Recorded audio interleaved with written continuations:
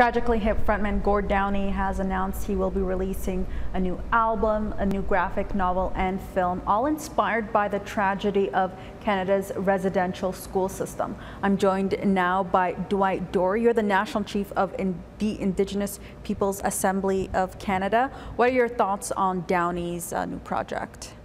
Well, I'm quite pleased to hear that. It's something that is very encouraging when you see an individual of that stature and that well known making those kinds of open public statements about change that's needed and supporting it. Downie says that his project was inspired by 1967 Maclean's article that detailed the death of a 12-year-old First Nations boy named Chenji Wenjack, who died the year before after running away from a residential school near Kenora, Ontario. How often do we hear about stories like Chenji's?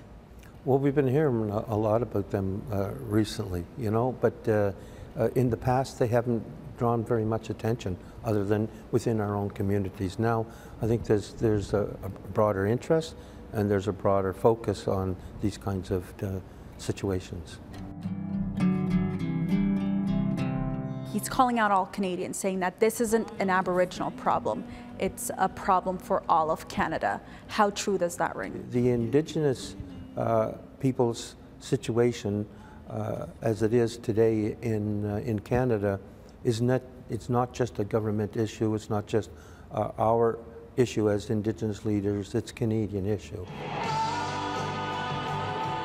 So during one of the final concerts for the Tragically Hips, millions were tuned in. The Prime Minister was there in the audience, and Gord Downie called out the Prime Minister, and he also said that we need to bring and fix the issues up in Northern Ontario. Well, I think we're starting to see more of that happen.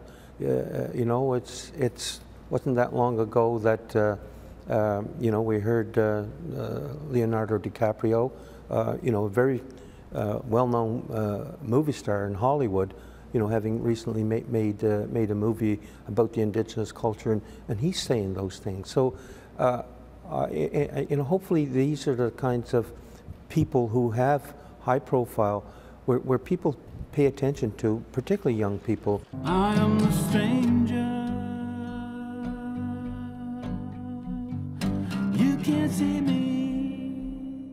And very encouraging when you have famous people recognized by virtually everybody, and particularly young people that are you know, carrying the message for us.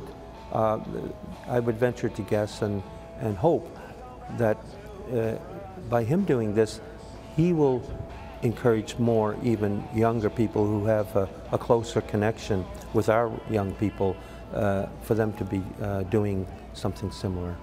We saw the last residential school closing in 1996. Where have we seen the conversation growing?